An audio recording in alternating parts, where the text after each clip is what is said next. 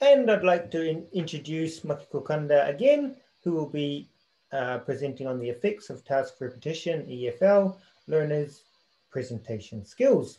Over to you, Makiko. Okay, thank you, Matt. Thank you for coming to my presentation. My name is Makiko Kanda.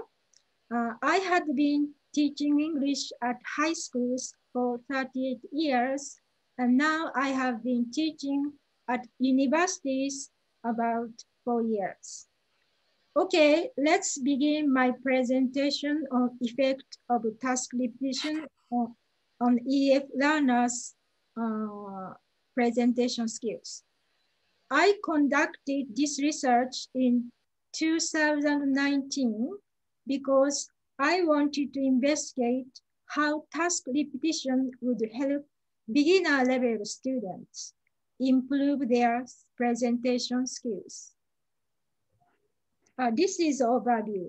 I'm going to talk about a background of the study, previous research, purposes, research questions and hypotheses, methods, findings, pedagogical implications, conclusion. Then I will show you one of my student videos. Okay. To acquire presentation skill is one of the English goals in Japanese universities.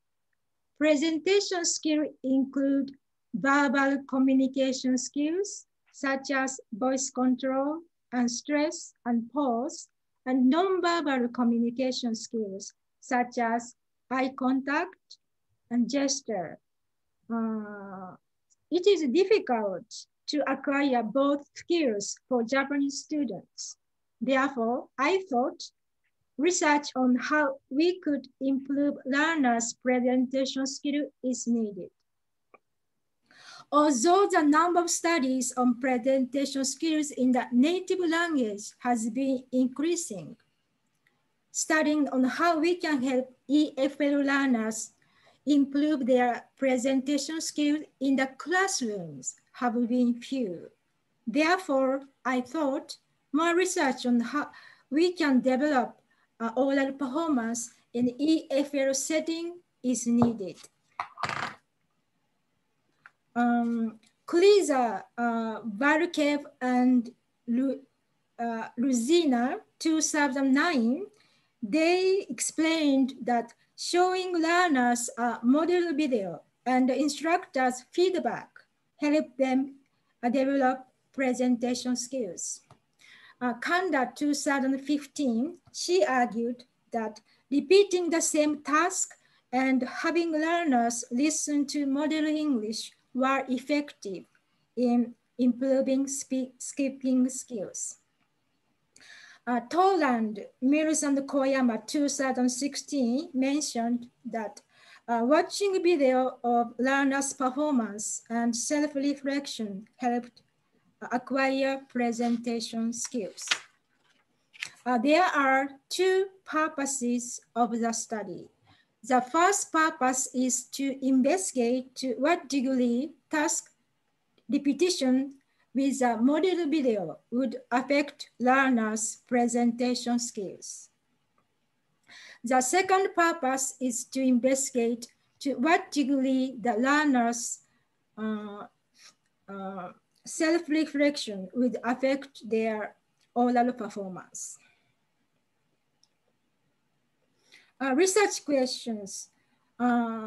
First research question is to what degree the task repetition coupled with a model video would affect the learner's oral performance. Hypothesis. Task repetition coupled with a model video would help improve the learner's presentation skills. Research question 2. To what degree the learner's oral presentation would be affected by self-reflection? Hypothesis. Self-reflection coupled with access to learners' videos and feedback from the instructor would improve their presentation skills. Participants are 60 Japanese university students ages 19 to 20. I was teaching them in the first semester in 2019. Their English level is categorized as high beginners. Their TOEIC scores are between 470 to 590, which is equivalent to A2 to B1 level in CFR. The 60 students were divided into two groups, a control group with 30 students. They were instructed to perform two presentations on the same topic and to fill in the self-reflection sheet and given feedback from the instructor. An experimental group with 30 students. They were asked to perform two presentations on the same topic, fill in the self-reflection sheet and given feedback from the instructor. Also, they were shown a model video. This is the difference between the control group and experimental group. This slide shows the participants' presentation skills. I have observed that student presentations for 2 years and made this chart. Most of the participants were at stages 3 and 4. The students who are at stage 3 are reading, they are reading their manuscript, but sometimes they look up and look at the audience. Regarding the students who are at the stage 4, although they still rely on manuscript, they start to look up and look at the audience. Several students reached at stage 5 at the second performance. They don't rely on their manuscript and they can convey their messages and look confident and become persuasive. Okay. Two kinds of instrumentation were used.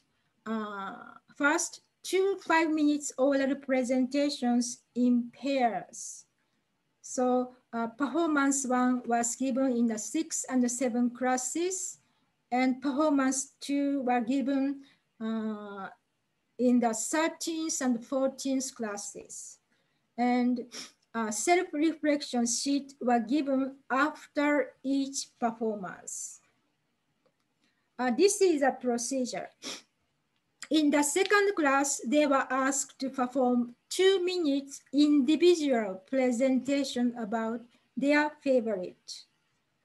In the 6th and 7th classes, they were asked to perform 5 minutes pair presentation about a person who is active in the world.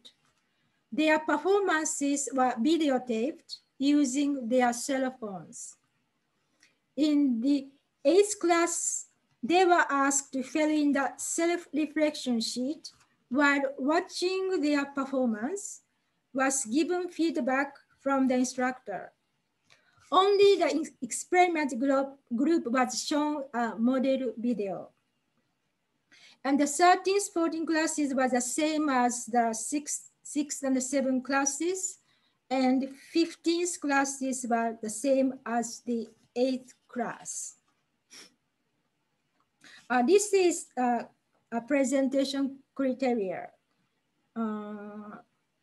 Visual aids and understanding, voice control, clear articulation, stress and pause, eye contact, gesture, content, organization, and time management. 1 to 5 skill was used and total points were 50 points. And they were asked to fill in the self-reflection sheet. First item is evaluate your presentation while watching your videotaped performance. Second, what do you notice from the feedback from the instructor? 3, What do you think was improved compared to the previous performance? 4. What improvement do you think is needed for the next presentation? 5. How do you want to give your presentation next time? Findings. I hypothesized that task repetition with a module video would help improve presentation skills. I found that both the control group and the experiment group made increases. However, there was no significant difference between the two groups. This table shows the result of the t-test. In the first performance, there was not a significant difference between the control group and the experiment group. In the second performance, both groups, which repeated the same topic, increases their performance. Also, in the second performance, there was not a significant difference between the control group and experimental group. This shows that the extra instruction with the model video was not so effective to improve their presentation skills. Moreover, the control group made a significant increase after repeating the same task.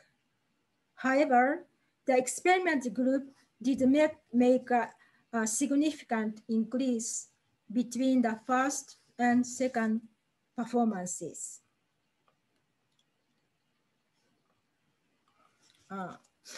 Finding 2, I hypothesized that self-reflection coupled with access to the student videos and instructor feedback would improve presentation skills. I found that self-reflection under the condition of watching a video performance and getting feedback from the instructor can improve learners' oral performance. I observed that instructor feedback will raise learners' consciousness on their performance and lead to better presentations. Here are some comments from the participant reports. This time I was conscious of eye contact and the instructor gave me better score on it. I'm happy that instructor evaluated highly on the part I made an effort with. The instructor mentioned I looked confident from my posture, even though I couldn't make eye contact. So I noticed that the posture is also important. The instructor's evaluation is different from mine, and I can objectively see how I should improve my presentation.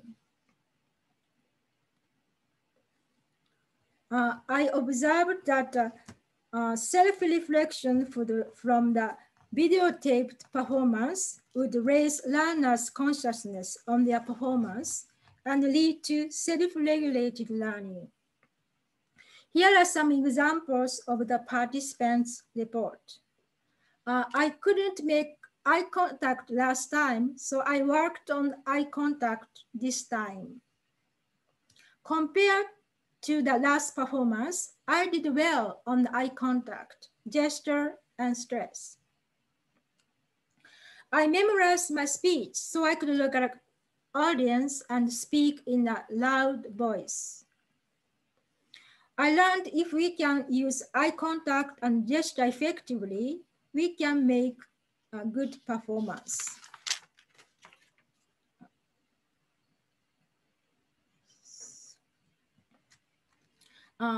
Pedagogical implications. 1, repeating the same task will help learners improve their presentation skills. Second, feedback from the instructor can play an important role to improve learners' presentation skills. Third, self-reflection coupled with access to learners' recording would raise learners' awareness to learning and lead to self-regulated learning.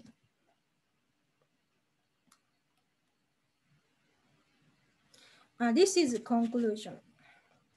Repeating the same task and self-reflection coupled with access to learners' recordings and feedback from the instructor can improve learners' English presentation skills in EFL classrooms. This is difference. And now I will show you the videos of a student, and please look at how he improved. Okay. Ask me questions. Now I can see the chat box. Okay, thank you very much, Makiko. I think everyone really enjoyed that. I could already see such a huge improvement in your students' presentation skills and confidence. I'd like to invite everyone to maybe turn off your microphones and give a clap, or you can give a virtual clap with the reactions down the bottom. Thank you very much. Thank you. Okay, let's open for questions. Does anybody have any questions to ask Makiko? You can unmute yourself or ask them in the chat. We have about 2 minutes. I have a question. Okay. Is it okay? Okay, please.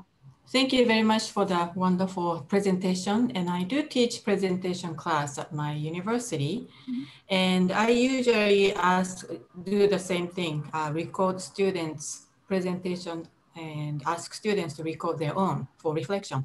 But this year, because of the COVID-19, all courses were offered online. So I really couldn't ask students to record their performance. And I couldn't either because of the Wi-Fi connection was weak. Do you have any suggestions if I have to teach this presentation class again and online? Do you have any suggestions? This year I also teach a presentation, and they're going to do presentation on Zoom. I can record their presentations. Also, I told them to use their cell phone and take videos, and then put in the OneDrive so that I can see, and also other students can access it. So they have to take their own videos by themselves at home. Well, my problem was that some students use their own cell phone to getting on Zoom, and so they couldn't do any recording. And when I was trying to record my connection wasn't, so I thought maybe somebody knows some kind of different devices or, recommendations, anybody? Can I say something? Can you hear me? Yes. Yes. Okay. One thing I do, and that's a common problem we all have these days teaching online, is one thing I've done is when I teach presentation skills, I have my students do their presentation in breakout rooms in small groups. And then I change the groups and they do them again. And then they do them a third time with a different group. And then finally, what I do is, I don't know if you're aware of the app called Flipgrid, which is a presentation app. Then I get my students to submit their presentation on Flipgrid, which all the other students can see and hear and then comment on. So that means that each presentation students do, they can do maybe 2 or 3 times in the lesson and then a final time on Flipgrid. And I find that the students enjoy that, and that always on Flipgrid. Stephen, I don't want to cut you off, but our time is up, and we have to get the next presentation in this room. But I'd like everyone to give Makiko another round of applause. Thank you very much. Thank you. I'm going to stop recording now. And